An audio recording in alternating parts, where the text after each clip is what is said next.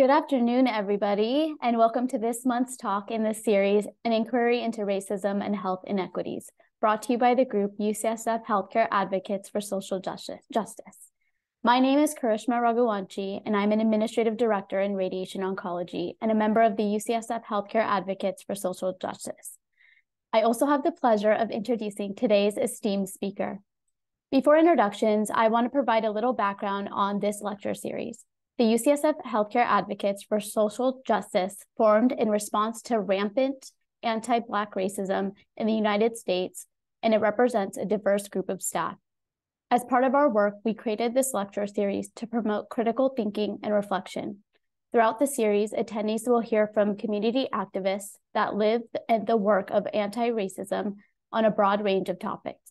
The hope is that you hear something that inspires a deeper pause, which in turn could fuel action and change in UCSF's anti-racism efforts.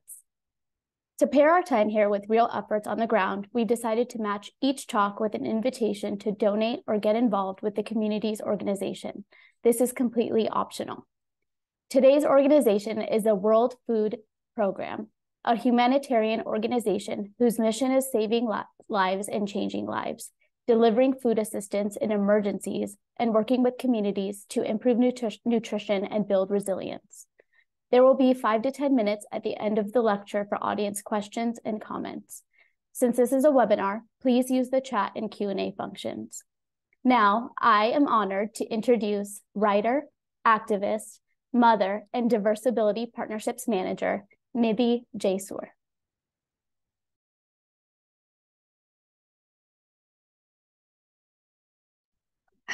Thank you so much for having me. I am going to be sharing my screen, so I will just do that now. Okay. But yeah, I want to say thank you. I want to start off by saying thank you. Thank you all for the work that you do, and thank you so much for creating the space. I'm really excited to share my story with you all, and I hope it would be helpful. Now, before I start, a few quick accessibility notes for anyone with vision impairments or anyone who's just using the audio part of this webinar. A quick visual description. My name is Nidhi Jaisoor. I'm a South Asian woman with wheatish colored skin and black shoulder length hair, wearing round glasses, a black and white jacket, and maroon top, seated in a high back office chair.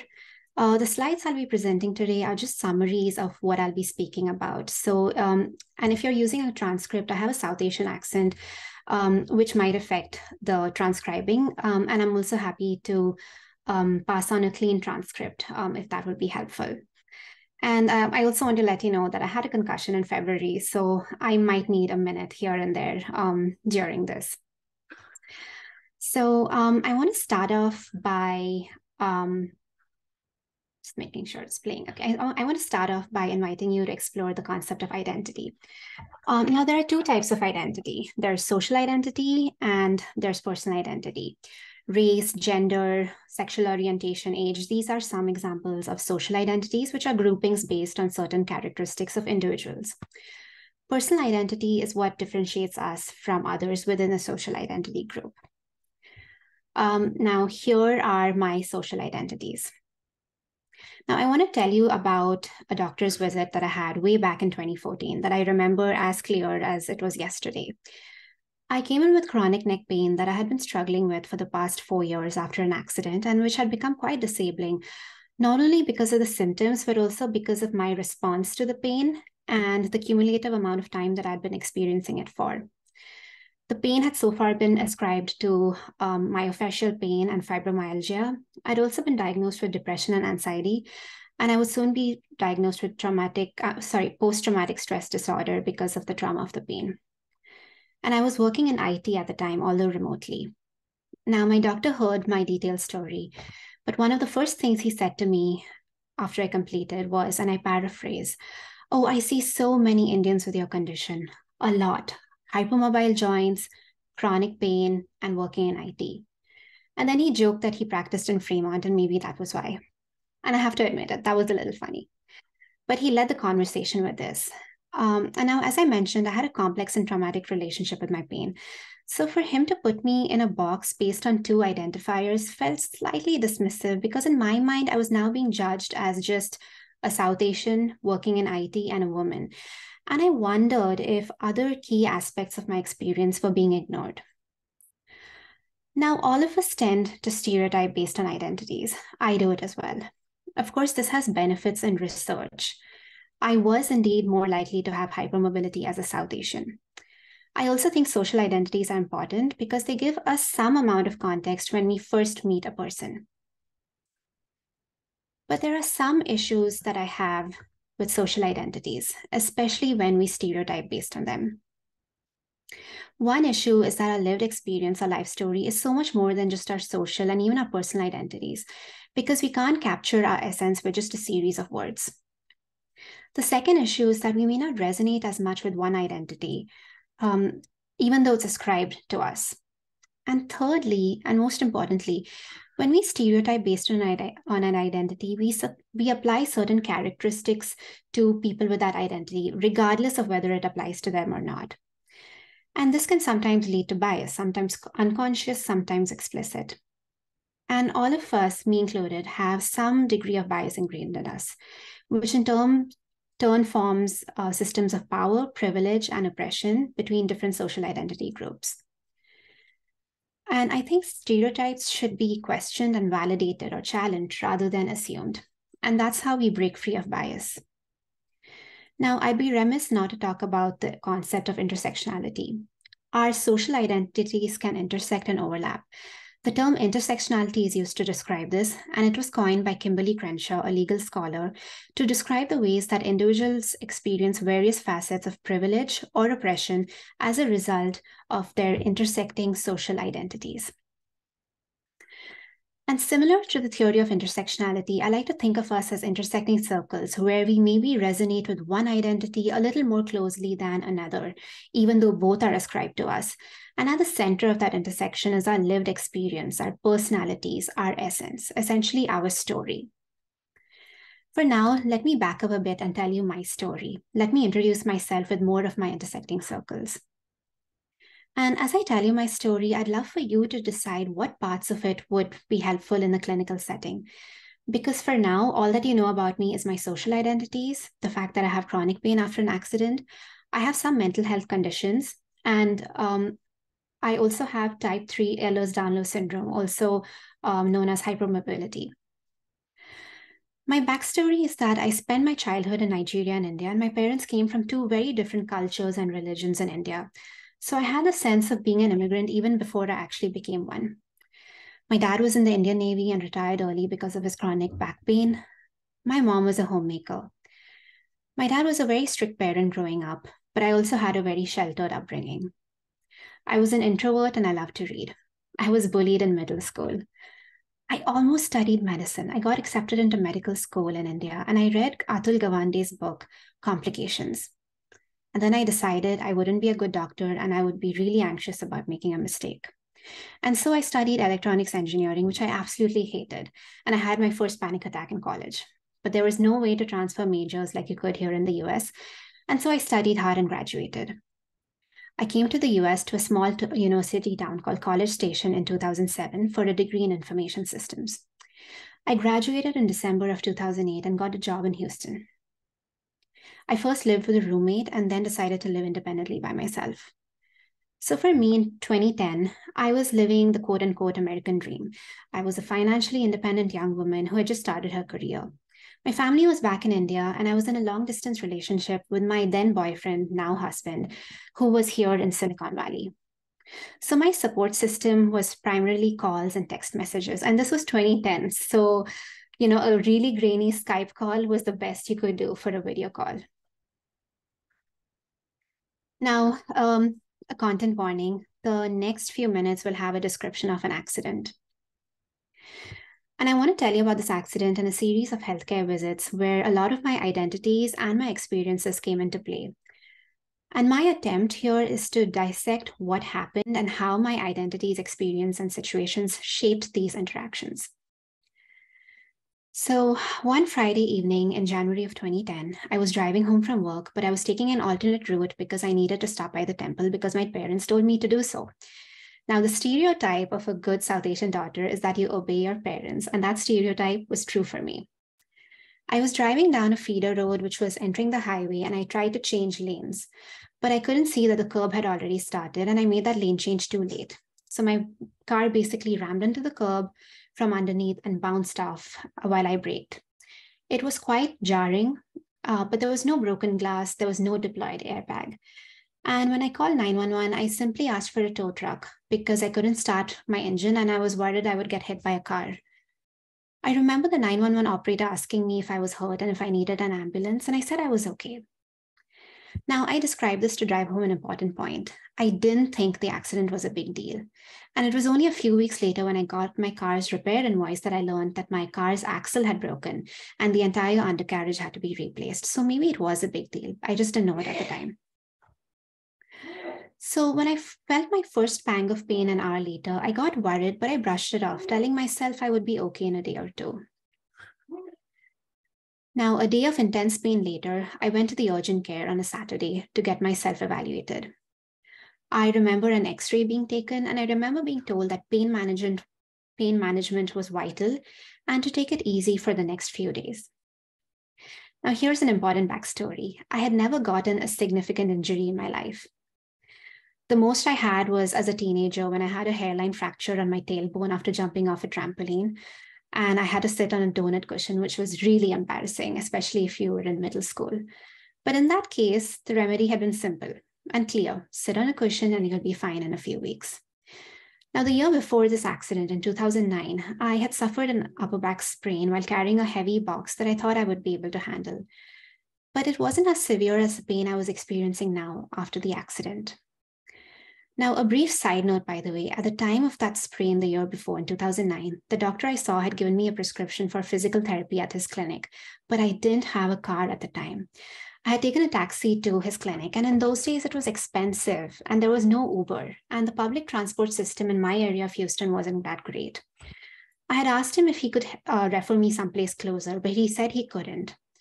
In hindsight, I wish I had pressed him for giving me that prescription, or if I wish I had found a way to make public transit work, because ultimately I just treated the sprain with muscle relaxants and Bengay, and the symptoms went away eventually.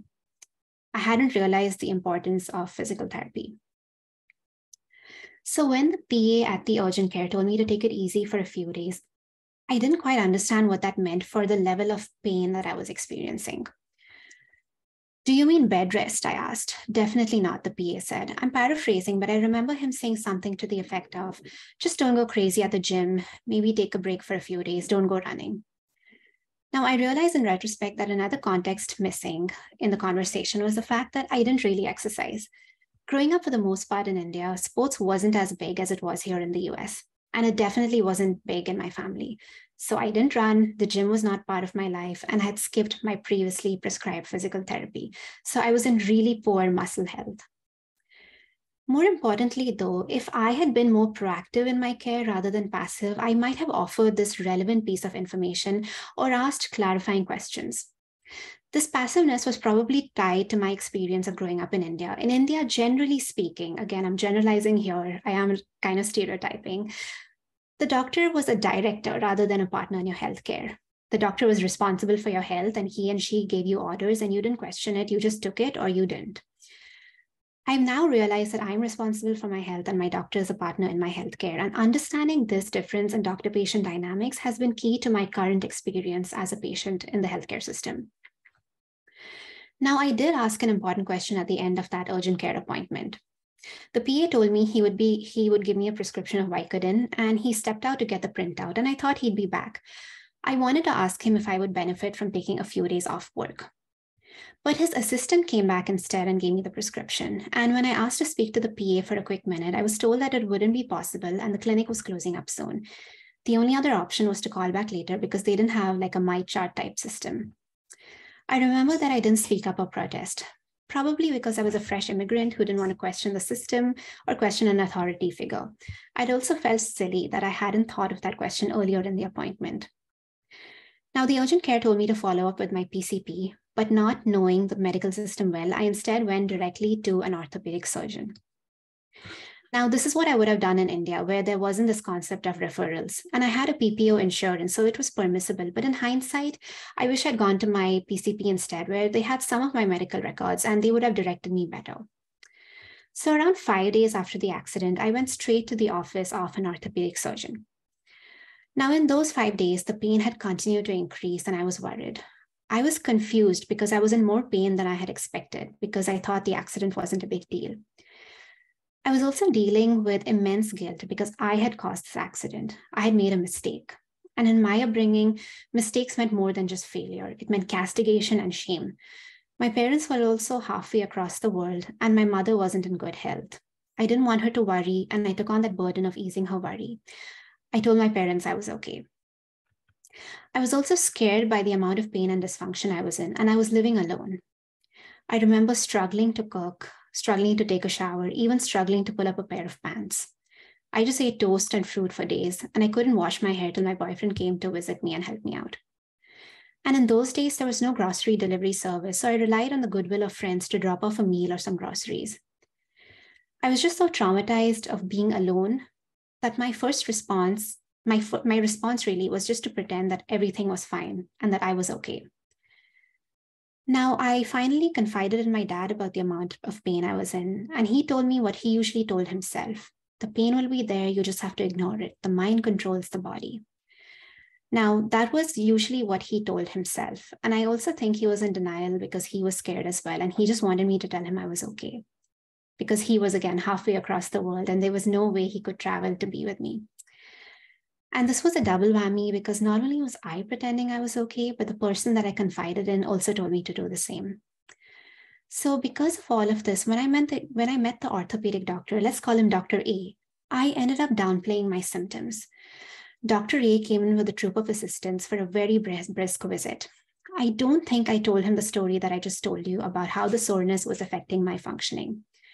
Dr. A did another X-ray and also ordered some MRIs, which came back clean a few days later. He told me I had whiplash and it was just a soft tissue injury. Now, this time, when I asked him if I needed time off work, he told his assistant to write me a note. So now I had received a note to take time off work, but because of my guilt, I felt like I'd gotten one only because I asked. And besides, he hadn't really answered my question of if I needed time off work and if it would help me. So while this doctor was making sure that he was taking care of me, whatever he said was being filtered through my contexts of guilt, of a trauma response, of pretending I was fine, of not being in touch with my own body, and thinking that pain was something to be tolerated. And these contexts may have also contributed to an unfortunate turn of events outside the clinic, because even as I handed my note to my manager, I continued to help out with work requests remotely from home because the project was in a delicate final stage and I had a sense of obligation. And this was something that I later learned was a trauma response for me. I felt obliged to take care of everyone else around me, even to the detriment of my own health. I was feeling extremely guilty. I remember a colleague joked about how I could enjoy my break and watch lots of TV, which caused me to feel super guilty and do exactly the opposite. And because I never sent that note to HR, my manager very subtly kind of coerced me into working for a few hours a day, which slowly became full days. I was here on a visa, I was naive, and I had absolutely no sense of boundaries. That's a whole other story that's outside the scope of today's topic, of course, but I want to mention what was going on in parallel outside the healthcare system, because I feel like one system impacts the other. So for the 5 weeks that I was in the care of Dr. A, the orthopedic doctor, I continued to work and push myself through the pain. I told him I was working part-time from home, and he suggested I wear a neck collar to help. He probably thought I was feeling better and wanted to work. I don't think he knew about my guilt, the fact that I was scared and that I was pushing through the pain. Because each visit was only a few minutes long and he always had 1 or 2 assistants with him, and I felt shy to speak up. I also didn't have good pain management after the accident because of a few things. One was, of course, me ignoring my pain, pretending I was okay, trying to be brave like my dad. Another reason was my guilt. I was punishing myself in some strange way. Another reason was because the Vicodin that the urgent care prescribed made me very dizzy, and I was afraid I would fall in my apartment while living alone, so I used it sparingly. A colleague also told me about Vicodin addiction, and I was hesitant to take it. I ultimately decided to hold off on any pain management till I saw Dr. A, who prescribed diclofenac. It made me very nauseous and gave me horrible heartburn. But when I asked if there was another anti-inflammatory he could prescribe, he got a little defensive and refused, saying that I could take Advil over the counter. And I wonder if I hadn't communicated my issue well enough, or if I'd come across as blaming his choice of medication. My stomach had been messed up enough from the diclofenac, so I think I just stopped taking anything altogether, which was a poor decision on my part. Now, the last visit that I had with Dr. A was 5 weeks after the accident. My manager called me on a Thursday and said, "It's been 5 weeks of you being at home and taking it easy. Shouldn't you be moving on?" Now, I was taken aback by this because I hadn't been taking it easy. I had been working through the pain, pushing through the pain. At this point, I wanted to email HR and complain, except that all communication had been either on the phone or in person, so it was a tricky situation. I didn't see any other option other than going back to work because I was on a work visa, I was scared, and I didn't want to be fired. I didn't want to go back to India. So this situation at work affected my healthcare. A decision that should have been between me and my doctor was now effectively an imperative set by my manager. So at my next appointment, I told Dr. A that I had to go back to work. Now, he urged me to give it another week of working from home. He was concerned that I wasn't progressing well. But the next day, I started going to office despite the incredible pain. Ultimately, I stopped going to Dr. A because I knew that I hadn't followed his instructions, and I was ashamed of that. So 5 weeks after 5 weeks in the care of Dr. A, I went to my PCP, who put me on Celebrex, another anti-inflammatory, and a round of physical therapy. Now, pushing through the pain had become a default state of sorts, a point of no return, even at physical therapy. I figured the Celebrex was probably reducing the pain, so I didn't bring up pain management, and I don't think my PCP did either. But the truth is that I was still in a lot of pain. I also made really slow progress at physical therapy. I remember when I turned in my self-evaluation for a progress note, and my physical therapist, let's call him Therapist X, told me that if I didn't show enough progress, then insurance wouldn't pay for my treatments. Now, I could understand his concern about insurance, but I felt like I was failing as a patient. And what was missing was this understanding of where I was starting out. And that's what equity is really, ensuring an equal outcome for a person in a system while accounting for where they started out when they were put into the system. I was starting out with a previous injury that I hadn't treated optimally. I was very deconditioned and months of just pushing through the pain. And of course, we didn't know that I had Ehlers-Danlos syndrome, which was likely contributing to my very slow progress. So after a few months, I was tired of pushing through the pain, both at work, at PT, and in my daily life. I was also missing the support of my family and the support of a familiar place and a familiar system. I read about FMLA and I finally took an unpaid medical leave of absence to go back to India. I decided to try traditional Indian medicine called Ayurveda, which promised to work wonders for some intractable conditions. It helped to some extent with the pain, and more importantly, my time in India allowed me some rest and respite. But it also opened me up to an emotional scar that would take some time to heal. When I confided in my family about how much pain I was in, they didn't quite believe me. I had pushed myself for so long in bearing the pain and the dysfunction that I had created a facade of being fine. If you were in so much pain, how were you able to work and manage all by myself? My dad had questioned me. Now, there's a lot more I can unpack here, but I want to mention this as an example of how other people tend to perceive pain or any invisible illness, really. They perceive it through one's functioning, even if that functioning is causing pain. And this happened in a clinical setting as well. I saw a physical medicine and rehabilitation doctor, I'll abbreviate this as PMR, in India, who was recommended to me by my friend. And this was the first time that I'd heard of that specialty, physical medicine and rehab, PMR. And it so happened that it was actually the right fit for me. Now, this doctor told me I had myofascial pain similar to fibromyalgia and put me on a stretching routine and gave me some vitamin D and B12 supplements. But he also told me to ignore the pain when he saw that I was keeping a pain diary. And that was the curious paradox of pain. Even as I was bearing a lot of it to the extent that I was miserable, I was accused of dwelling on it because I was keeping a pain diary and because I was searching for answers. And I would see this in both healthcare systems here in the US as well as in India.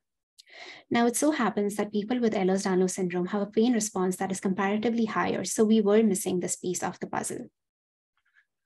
So after 2.5 months in India, I came back to the US in January of 2011. I visited my PCP's office to get cleared to go back to work after my medical leave.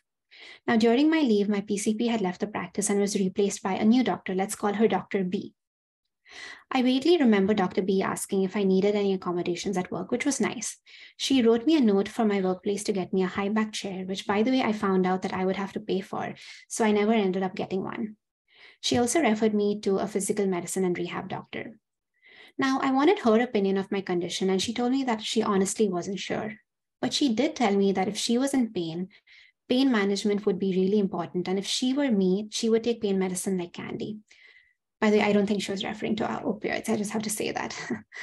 And when she said that, I realized that I was more invested in trying to find the cause of the pain rather than trying to manage the pain. Now, it was indeed this pursuit of answers that finally led to the diagnosis of EDS, which explained these symptoms. But I do wonder if, at least during that first year, my pain would have been better managed if I had adopted this approach of symptom relief rather than searching for answers. And this is now a paradigm that I understand. I also appreciated that provider in the urgent care who told me that pain management was important after an accident, and I really wish I had internalized what he was telling me.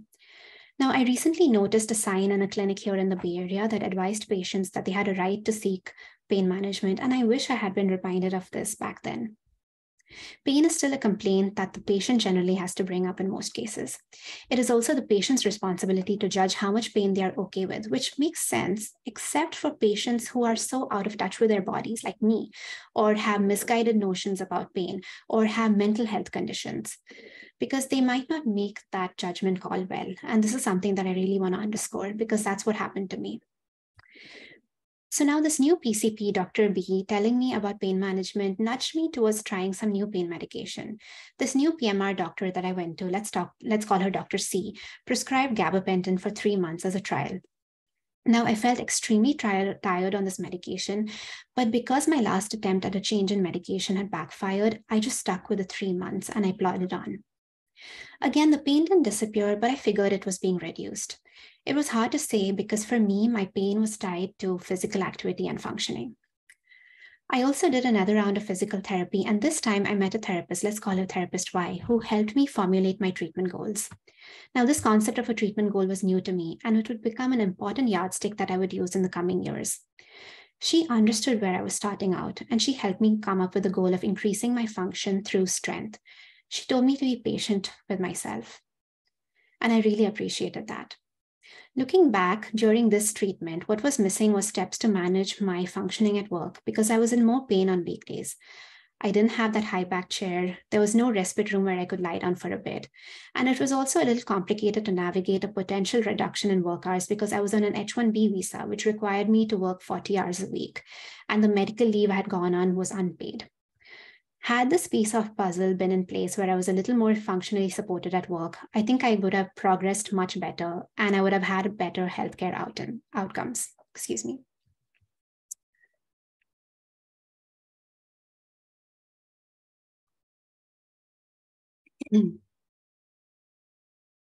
Now, in the meanwhile, my boyfriend and I decided to get married at the end of the year. This was 2011. Relocating with my job wasn't possible. He was here in the Bay Area. So I decided to quit my job and move back to India for a few months and then come here to California.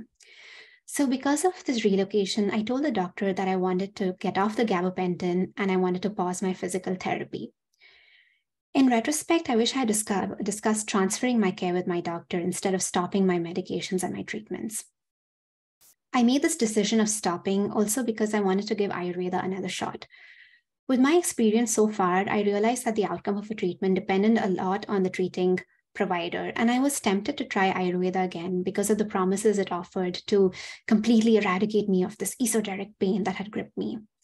Now, this also shows how obscure my understanding of the pain was at the time. The diagnosis of fibromyalgia left me with more questions than answers because I didn't have whole body pain, just pain in my neck and upper back. But I was hesitant to question my doctors on their diagnosis. Me going back to try Ayurveda was also a reflection of my situation as an immigrant, where I was traveling not only between two countries, but also two different healthcare systems. So I went back to India, this time for 5 months in 2011, and tried one more round of Ayurveda, which did not help, but actually hurt. In retrospect, the vigorous massage and pounding that they do in Ayurveda to my muscles and joints probably did not sit well with my Ehlers-Danlos syndrome, but I didn't know this at the time. And what I didn't know ended up hurting me. This unraveled the gains that I had made at physical therapy earlier in the year. So this was an example of a healthcare decision that I took that ended up hurting me and effectively undoing the progress made by another practitioner. And what I didn't know would hurt me all over again. Because my EDS had not been diagnosed yet, I didn't know that chiropractic treatments would not suit me. Now, I moved here to the Bay Area in January of 2012 with my husband. He had had a good experience with chiropractic treatments, and he even thought to try them only because his company's wellness center had offered it. I should have found a physical therapist and stuck to physical therapy, but since his wellness center offered it and the doctor there told me that physical therapy and chiropractic treatments were similar, I decided to try it. This made me think about how ease of access can affect our healthcare decisions. In parallel, at this point in 2012, I was feeling guilty about not working, and I started working remotely as a contractor. And I could now set my hours without going through any paperwork because I was no longer in a visa, but I was in another type of authorization called an EAD. Now, a few months into my treatment, I had to switch chiropractors because my husband was moving to a different company and we wouldn't have access to his wellness center. I had realized my previous mistake with continuity of care, so I asked my chiropractor if he could transfer my care to someone else. But this time, the continuity of care backfired on me. One of the first things that this new chiropractor did, let's call him Dr. J, was to tell me about his accident and how he shouldn't be walking or even standing after his accident, but he was. Now, he probably wanted to inspire me, and I did feel a little inspired, but I also felt really ashamed of my body because I couldn't shake off this pain while Dr. J here was thriving. So while it's tempting to compare pain, and I used to do it all the time, it's tempting to compare bodies and compare progress. It's just not equitable to do so. My previous chiropractor, who had the most gentle bedside manner, had also told Dr. J not to do an adjustment on my neck. I don't know the reason why he said that, but he probably figured that I had hypermobile joints. But Dr. J told me, my goal is to adjust your neck. The minute your previous doctor advised me not to do it, I knew I had to. I felt like he was posing this as a challenge more than trying to help me. This should have been a red flag for me. He would ask every now and then at each session as if I was ready for an adjustment, and would occasionally compare me to other patients who had gotten adjustments and were healing well. He seemed extremely sort of sure that an adjustment would help me. And he ultimately did 3 adjustments to my neck with my consent, of course, except that the consent came after a bit of gaslighting. Now, I wondered why I continued to see Dr. J, and I questioned myself for a long time. I had been officially diagnosed with depression a few months before this, and I had also internalized a sense of helplessness because of the constant pain. There was also a bit of that cultural context of a medical provider being an authority figure. And because I had been gaslit a fair amount as a child, this was familiar to me and I tolerated it, even as a part of me thought this can't be right. I can say this for sure. Had I been in the mental and emotional state that I am in now, I would have parted ways immediately. And I want to highlight this. Sometimes patients can stay with a provider who's not the right fit or who's just not saying the right things and not protest or advocate for themselves because of their emotional and mental health. So I finally stopped seeing Dr. J when my neck started to pop and I realized that something was definitely wrong. So with my neck now propping and crackling, I did what I should have done in the first place. I found a PCP who is now outside the wellness center. Let's call her Dr. H. And she ordered an MRI, which came back clear. She ordered a round of physical therapy for me, which I gladly went to. In the meanwhile, though, the pain in my neck had morphed into not only pain, but weird burning sensations. I was now working 40 hours a week because it was crux time in the project, and I realized I was back to the same situation that I was in 2010. And I couldn't take the pain anymore. I was having suicidal ideation at this point, wondering how nice it would be to just not be alive and not have all this pain. My husband sensed that I was extremely stressed and worried about me and asked me if I wanted to quit. But I didn't want to quit a second time because I felt like I had failed in trying to live my life as a normal person. It took a stomach bug to convince me. Let me explain. We're now in January of 2014. I was down with a cold and then started vomiting, and the internist I saw was a middle-aged South Asian woman. Let's call her Dr. K. She diagnosed me with a stomach virus and then asked me about the chronic pain on my chart. You're too young to have chronic pain, she said. At first, I wanted to roll my eyes. I had heard this a lot in India. She seemed curious, though, and asked me how it started, and I briefly explained. She then gave me some unsolicited advice, but it turned out to be the best advice someone could have given me at the time. She told me that if financially possible, I should take a break from work and take care of my health instead. She talked about how corporate America squeezed people dry. She said I should exercise my neck muscles every day till they were the strongest muscle in my body. She told me to take care of myself. And her advice resonated because it was the words I had wanted to hear from my parents for so long. Take care of yourself. In that way, I think her being a South Asian woman helped. She could have been my aunt or my cousin. And I wonder if she suspected that as a South Asian, I was more worried about doing what was expected of me rather than what I wanted to do. Now, she could have said the same thing to another South Asian woman with chronic pain, and her words may have come across as patronizing. So I understand that it's not just our shared identities, but our experiences and our histories that color our interactions, just like we've seen with all these other interactions. So I asked my PCP if I could go on a medical leave, and she agreed, and I did not feel guilty this time.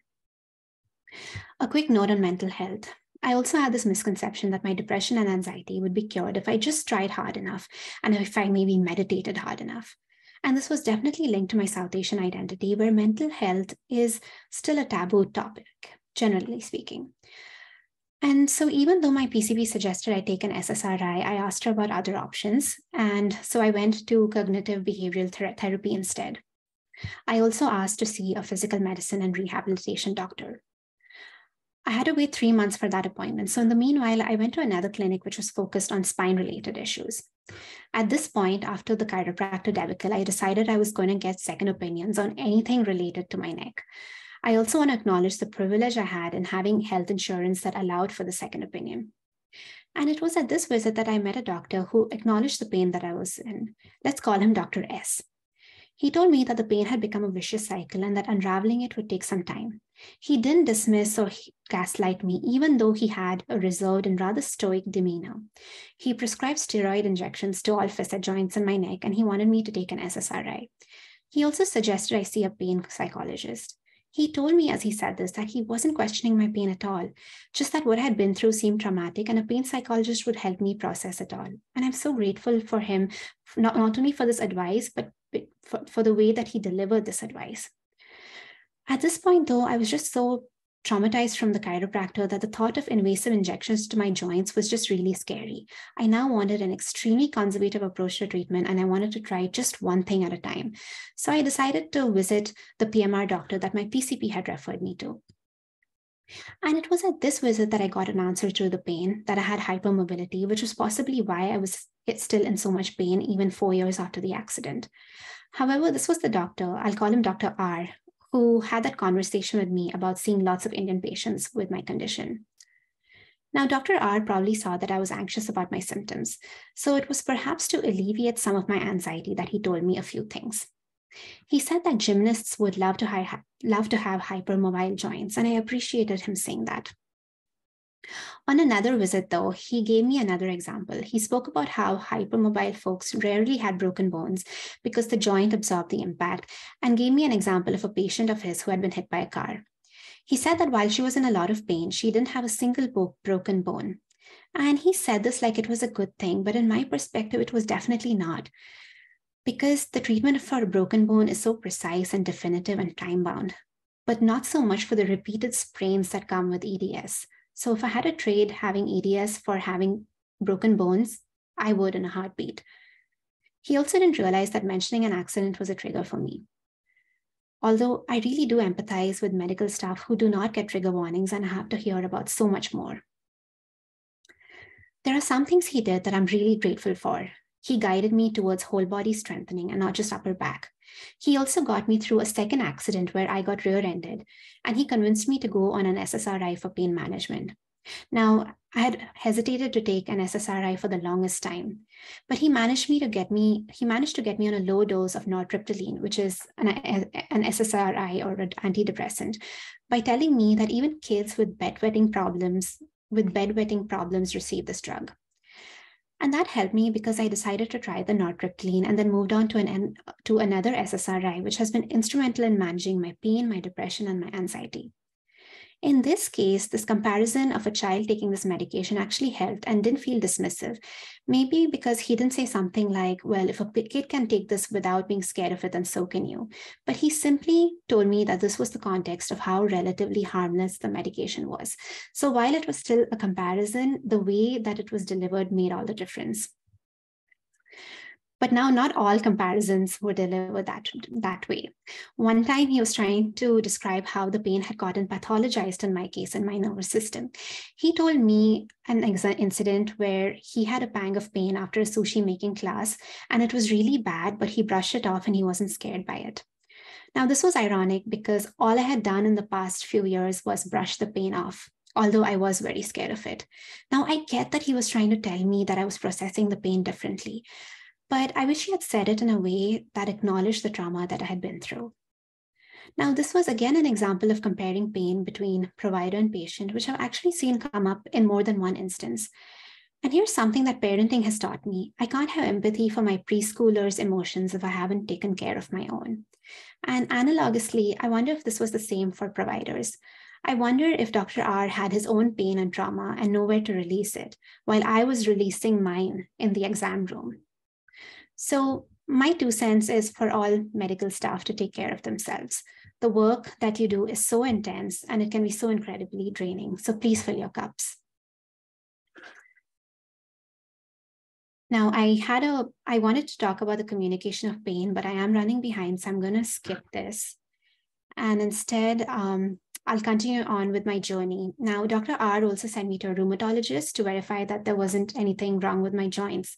Now, it was the rheumatologist who officially diagnosed me with type 3 Ehlers-Danlos syndrome. And he again acknowledged the pain I was in. And he said he was sorry for what I'd been through.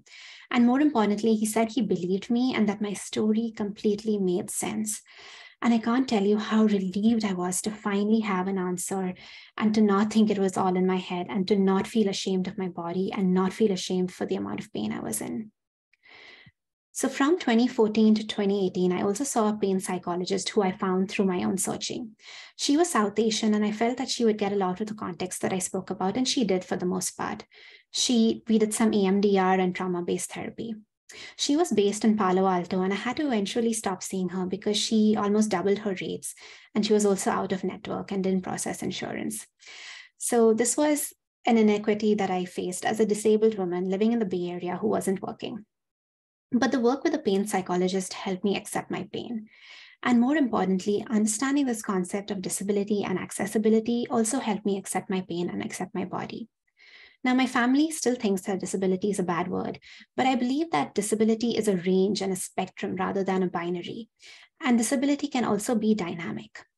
Disability for me doesn't mean giving up on my body. It just means accepting my body and accepting that there are some things I'll have to do differently than others. It's possible to still identify as having a disability and still pursue wellness. I now accept that my neck will never be the same as it was when I was 23. I use a high back chair to help me work better. I pace myself in my physical activities. I give myself haircuts. I don't tell providers that I identify as disabled unless I feel they'll understand where I'm coming from and not judge me. Because disability is still this concept that's understood as just very binary. Now, in the past few years, I've been able to advocate for myself, such as when I experienced pelvic pain. I was able to communicate to doctors that while I had a mental health condition and an existing pain condition, it wasn't causing my symptoms. I also advocated for myself and for my body during my pregnancy and childbirth. And I could probably talk for another hour about the complexities of women's health, mental health, and birthing, but I'll stop here. By the way, the last time that I saw Dr. R was when I was pregnant in 2018. I didn't know how it came up in conversation, but I told him that my OB had sent me to a maternal fetal medicine specialist because of my EDS. And he questioned that decision. And a maternal fetal medicine is someone, they're also called a high risk obstetrician. And Dr. R said something like, "Oh, I don't see why you need that specialist. You're fine." And I was just taken back by his response because here was a doctor who I felt had been dismissing my pain, but I gave him the benefit of the doubt. And I figured that he was just trying to ease my anxiety and maybe give me a different perspective. But for him to make this seemingly dismissive comment on something related to my uterus, over which he had absolutely no jurisdiction, was downright insensitive and paternalistic. I decided that he was biased against me in a way that I couldn't reconcile, and I parted ways with him. Now, this has not been the end of my health journey. Over the past 2 years, I've had a series of concussions. But I now realize that as a patient, I am responsible for my health, and my doctor is a partner in my healthcare rather than an authority figure. And this has helped shift my tone of conversation from timid and anxious to a little more sure, relaxed, and confident. And even when I'm frustrated with my body, I try not to be ashamed of it. I don't downplay my symptoms and I don't dwell on it either. I communicate not only my symptoms, but my hopes for a treatment and any other information that might be relevant. And I try to communicate my story because it's in the story that one can fill in the gaps between what we see on a chart and what we perceive as social identities. So I invite you to lead with curiosity and empathy and listen to stories beyond what is apparent. Thank you all so much for tuning in, and thank you all so much for your time. I wanted to thank you so much, Nidhi, for sharing your personal story and your experiences. It was extremely insightful. I personally learned so much, and you drew so many connections in so many ways to the healthcare industry. We will now move on to the question and answer portion of this webinar. I wanted to just quickly remind the participants that you all may still ask questions at this time. The first question we have for you, Nidhi, is how can healthcare professionals engage better with patients who may not be accustomed to advocating for themselves, particularly due to cultural norms? That is such a good question. I think, and there's so many ways. And this is where, I really think that the healthcare system, like there's definitely a lot of responsibility on the healthcare system because, you're at the intersection of, so many things. So I get that, like, it's a lot. I think my suggestion is, listen to the story, because that's where, you get this bits of information of, oh, this person maybe is in X amount of pain or has this issue, but is not advocating for themselves. So I think asking questions really. And sometimes, it's a sense you get when you meet a person of, okay, maybe I don't know whether this person is telling me their whole story. Is there something more to it? So asking questions. A neurologist that I went to, he started off by asking me, oh, what do you do for a living? Who's in your family? Where do you live? What's the situation? And I noticed that on Yelp, someone had called this out and said, well, why does he need to know all this? But I thought that was actually such a relevant question because he was establishing this context. And these concussions that I had, it was my toddler who was like, butting heads with me or throwing things at me. And he said, okay, so I get that, you have this rambunctious toddler, you need to take care of him, you need to take care of yourself. So he kind of set that context. So yeah, my 2 cents is basically ask questions. And, if someone's not telling you the whole story, yeah, ask questions, not just with symptoms, but also, where they're coming from. That's super helpful. Thank you. The next question is, as healthcare administrators and workers, we are responsible for scheduling, coordinating the care, and treating for our patients. What do you recommend we can do at any of these touch points to ease the stress on those with visible and non-visible disabilities? Well, the first thing is, I would say accessibility. Is there, like, do you have I forget what it's called, but like a touch phone system where if someone is not able to use their voice, they can schedule an appointment, through the web instead, or use again, I'm sorry, I forget what it's called, but they can use an alternative method. So I think definitely having different ways for a person to schedule. And I also think, knowing that not everyone would know to advocate for themselves. So for me personally, I know that, when I was in Houston all those years ago, I once had a really bad UTI, and I was calling my PCP's office and they told me that, oh, she doesn't have appointments for the next few weeks. And I didn't think to press and say, hey, it's urgent, I have a UTI, I need to see her. I actually just ended up going to another provider instead, and not in the same clinic.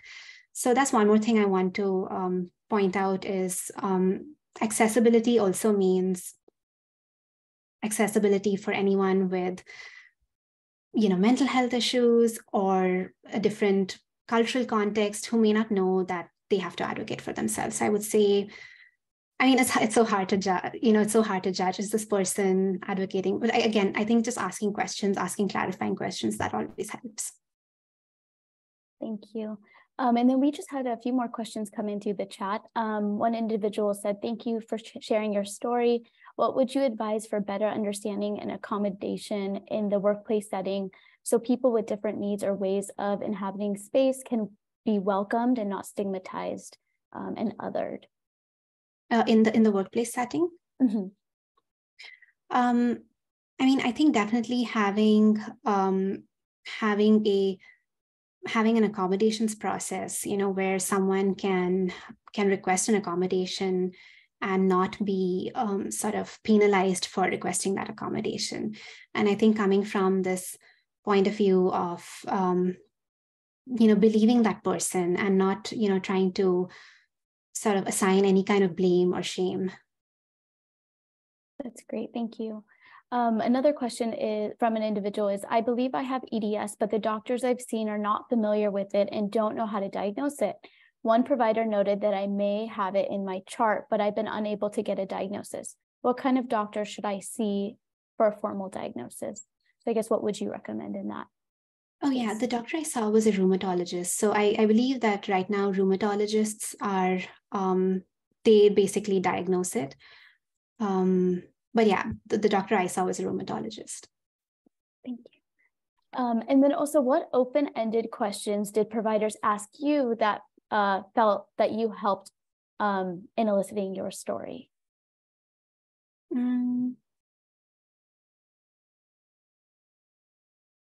I think that's a good question. I think, whenever someone says, how can I help you? I used to get a little thrown back, like, oh my gosh, I don't know how you can help me, but just help me. But that has been a good question to ask. And also, one question though, when I've been asked, so why are you here today? What brings you here today?